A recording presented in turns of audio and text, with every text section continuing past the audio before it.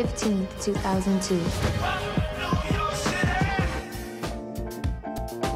I was born in Staten Island. My father was in the military, so we moved around a lot, so I wasn't there for too long, but I love going back to New York. I'm feeling good. I'm feeling like conquering things today, so it should be productive. It should be good. I was in New York recording a song with Alicia Keys. She actually produced my vocals. We recorded at Electric Lady Studios, which was actually Jimi Hendrix's studio. That was pretty dope.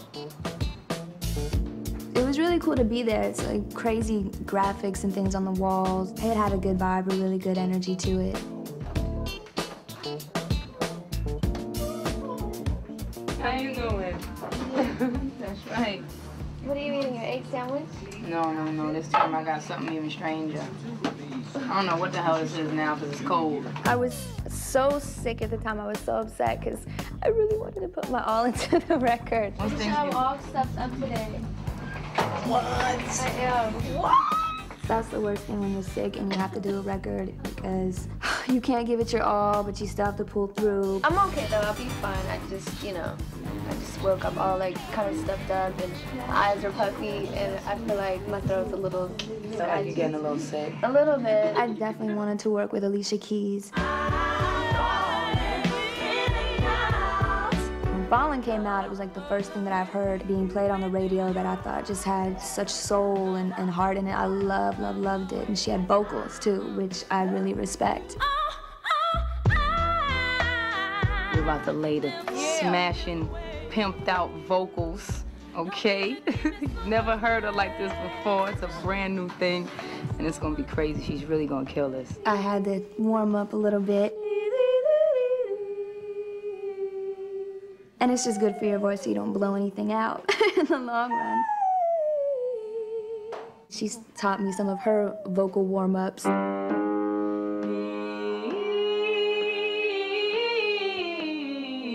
I showed her some of mine. It was funny. Oh, Andy Felice. Andy Felice. Okay. Andy Felice. You like Andy Gatsby? Okay. You can do it.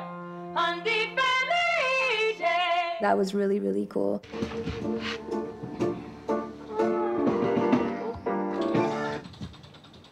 Okay. Are you ready? Feeling it. Yes, ready. The song is called Impossible.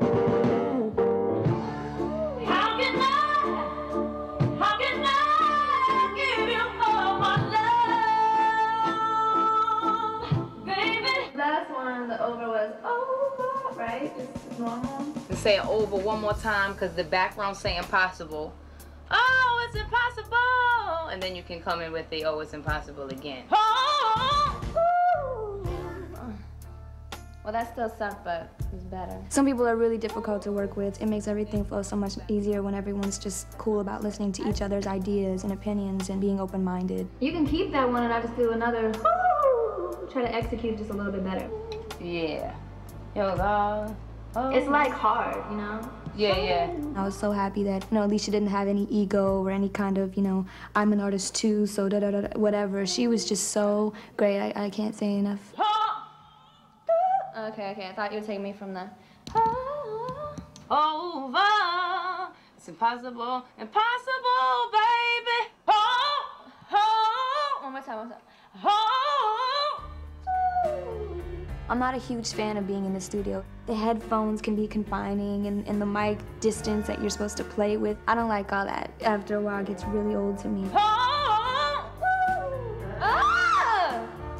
Sometimes I get really frustrated, sorry, and I scream like that. But yeah, it's a long process to be in there. Oh, baby, it's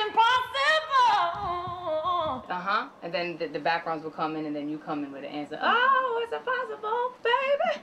Whatever the because we're almost at the end, right? Yep. You keep treating me this way over. Yeah. Coffee. Banging. Come on out of here, sister girl. Smash, girl. Smashing pumpkins. Smashing pumpkins, that's my new nickname. Smashing pumpkins? For you. Why? Smashing pumpkins. Smashing them. You come back and you comp it, which is you pick out what the best takes are of each vocal. What you feeling? I did like an ad-lib, yay, on one. Number 2. Yeah. You could take anything from, say, impossible. Impossible. Like, I could be like, I like the oh of that, but I like the impos of the first part. So those are the little secrets that you don't know about that I just told you, so I just blew my cover. But, you know, we'll take it in different pieces, but it's little things like that. But I have no shame, it's okay. It's all real. At the end, I guess Alicia had a couple favorites that she thought were cool. I would like to take the 2 tracks of the second verse, and I would like to make that into 1. I made a couple notes with her while I was there on which takes I like better. Ow! She's gonna pimp on this song. She's gonna become a big old pimp. All right? And just pimp all of them on this bad boy. The end result for Impossible was great.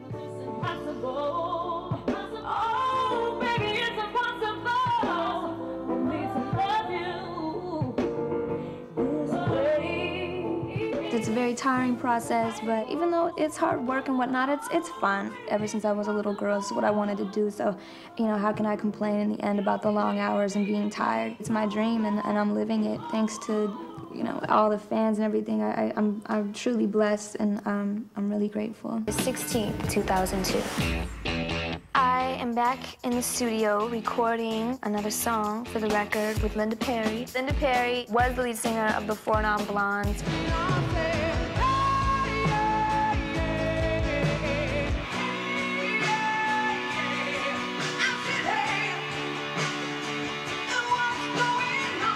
I need to settle into recording when I get there. I can't go straight in usually and start recording. I need to come in, just settle into the vibe real quick. That meant starting most of my days off with a game of ping pong.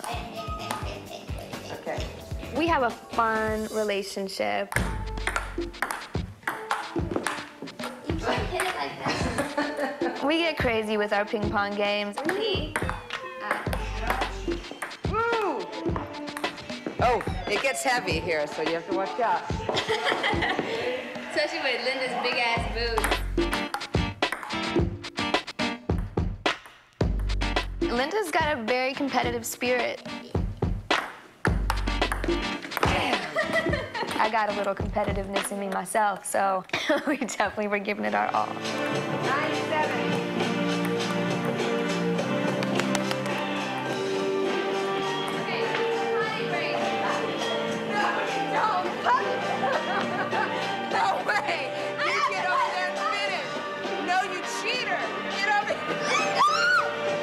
She totally thought I was trying to cheat when I had to go to the bathroom when I wasn't. I seriously had to pee so bad, and it was distracting me from playing a good game. Get over there and play. No, I have to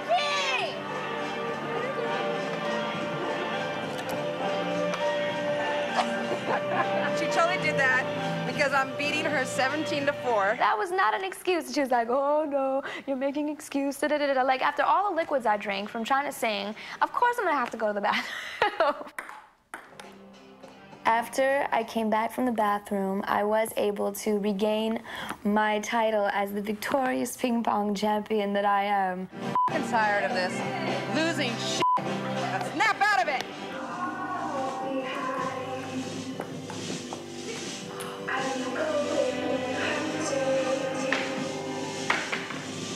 I have to go to work. Oh, Linda! No, get back! Linda! After ping pong, I was able to go back in the studio, and I had to get back in serious mode and finish that particular song that we were working on. I got down on the floor where I could kind of just close my eyes and get into the song. You want to sing down there? Yeah. I think you should. The title of the song is called I'm Okay, but really, I'm not. And it's a very real song. Once upon a time, there was a girl.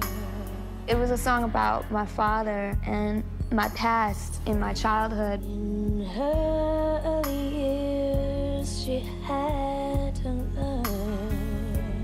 The vocal that you're actually gonna hear on the record, I had a really hard time getting through. I was crying through it. Hurt me to see the pain cross my mother's face.